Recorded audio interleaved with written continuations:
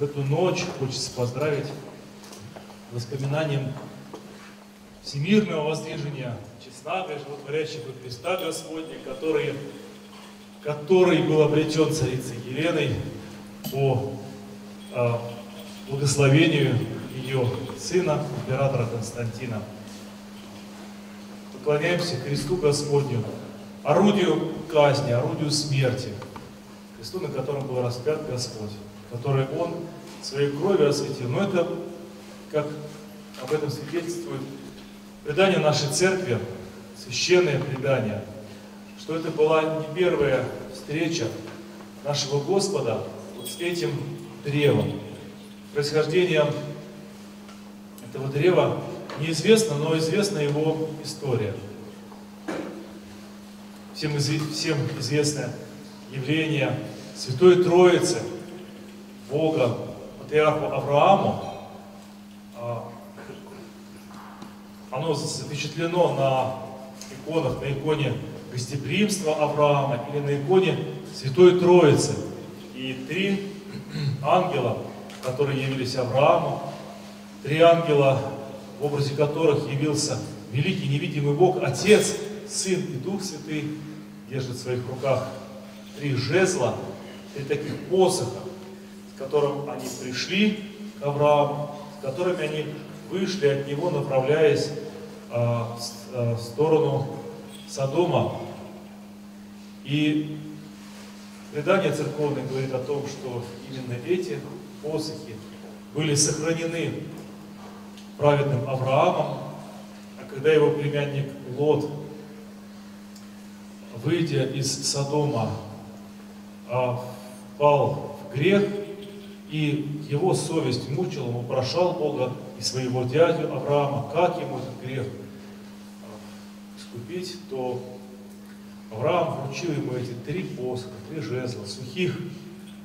Неизвестно, из каких дерев они были сделаны, можно предположить, что какие-то нерукотворные ветви райского сада были взяты этими ангелами в путешествие к Аврааму.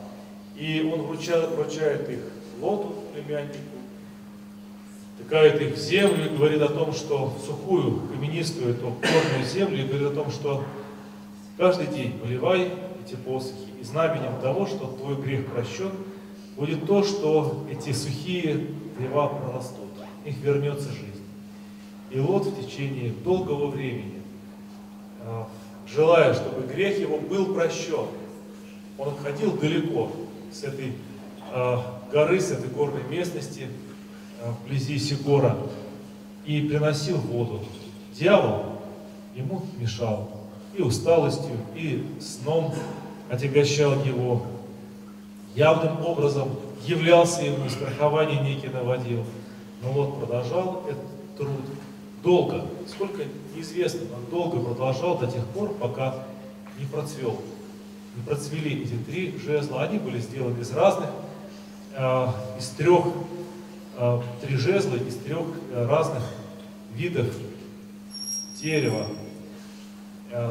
В каноне кресту воспевается, что Господь был распят на кедре, на кипарисе и на певке.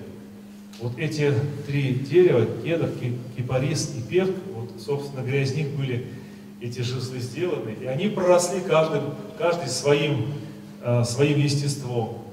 И так пустили корни, ветви, листья, и выросло древо. Древо, которое удивительным образом переплелось между собой. Срослись эти стволы, переплелись корнями, и стало из этих трех жезлов как-то одно трехсоставное, такое вот удивительное дерево. И на этом не заканчивается история, удивительная история древа креста, что когда строили храм, Иерусалимский храм, читаем об этом в Священном Писании, в Ветхом Завете, о том, как было повелено, чтобы были собраны деревья, установлены шесты, и были, когда показатели скинии, по образу скинии строился и храм Соломонов. И при строительстве этого огромного храма была большая нужда в стройматериалах, камнях, деревьях. Тогда строители спилили это древо, принесли его в Иерусалим, пытались что-то из него сделать, как-то приладить, но вот эта трехсоставность, неоднородность его дерева, она вызвала сомнения строителей. Плохое дерево, плохое, худое, это не строительный материал, оно было отвергнуто строителями храма, отвергнуто это древо, его бросили в сторону, и оно лежало. Потом предание говорит о том, что было сброшено вообще в одно из иерусалимских водохранилищ, цистерн, которые в таком подземелье, где собиралась дождевая вода. И там столетия оно лежало, но не гнило.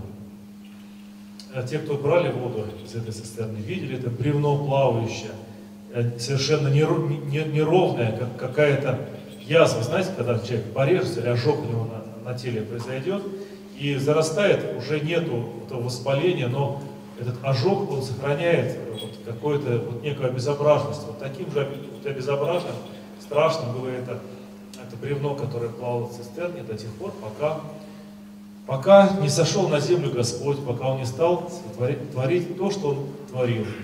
И учил, и просвещал, и исцелял, и принес свет и добро, и благословение нашей земле.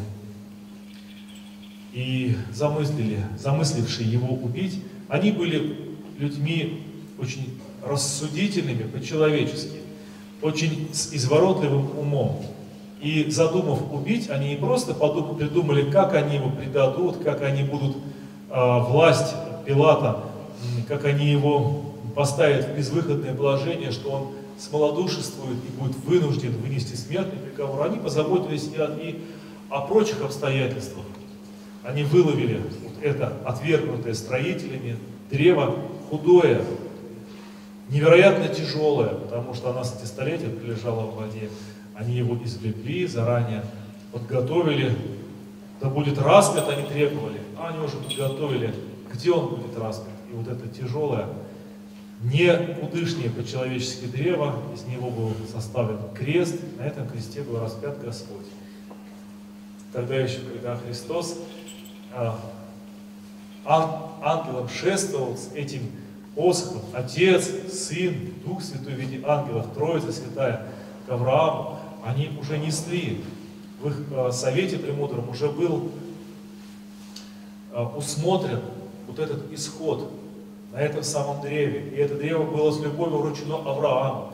И вот эту историю Господь знает наперед своим великим разумом, что произойдет с каждой песчинкой нашего мира и с этими тремя посохами, с этим древом. И Христос взошел, зная все, зная вот всю изворотливость человеческого ума, Он взошел на это древо с одной только целью.